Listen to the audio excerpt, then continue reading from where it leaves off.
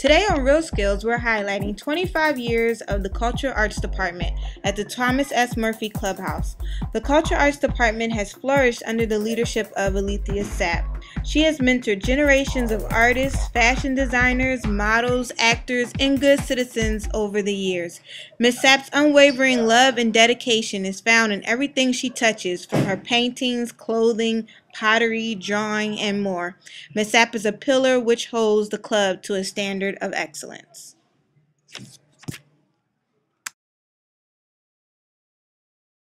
I'm excited to talk to you today. Let's start by you telling us what's your name and what you do here at the Thomas S. Murphy Clubhouse. Hi, it's Kristen Mason. I've been a member here since I was 7. I started going to the Cultural Arts Department when I was like 8. That's where I met Ms. Sapp, who taught me everything I know today, from dancing to art to fashion to sewing and design. How long have you worked here at the club? I am the dance teacher, performing arts instructor. I've been working here going on 3 years now, and I am looking forward to being here till I'm out of school. What keeps you coming here day after day? What keeps me coming is working with different variety of kids and just trying something different in the clubhouses, going out in our community and expressing what we do at the clubhouse, and yeah.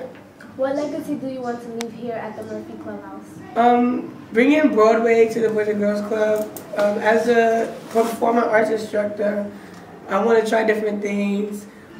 This year we're going to be working on West Side Story, and last year we worked on Chicago, so every year I'm trying to bring a different play or Broadway play to our clubhouse. Yeah, we're so excited to be here with you today.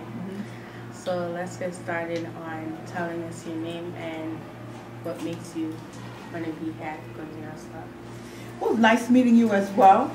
I'm glad to do this interview. I think it's something that's very important when youth come together to interview other people that mentor or non-mentor.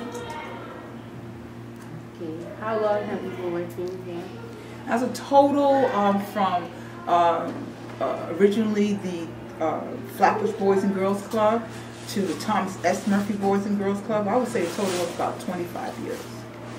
Okay, what keeps you coming back here? It's the creativity of children. It's the way they look at the world. It's the way they react to certain situations that go on. And part of my responsibility is to give them the tools that is needed to make them well-rounded citizens. So when I have these conversations with them with any issues, whether it's community-minded, family-minded, or just having fun, period, I get a lot out of it. I get a good sting out of it. I just think it's a fabulous thing. I come here every day to get my jolt of children. What is the legacy that you would like to leave at Thomas S. Murphy Clubhouse? When it's time for me to retire from the Thomas S. Murphy Boys and Girls Club, which is something that time will tell, I want the children to become greater adults. I want them to be able to share with their children and the children after them that they are worthy of being on this earth. That whatever they do, there is no mistakes. It's just a lesson in life that you move on. So my legacy is to make sure everybody that I get in contact with feels very well about themselves and love themselves. That's my legacy. That's nice. It's nice talking to you. Nice talking to you too.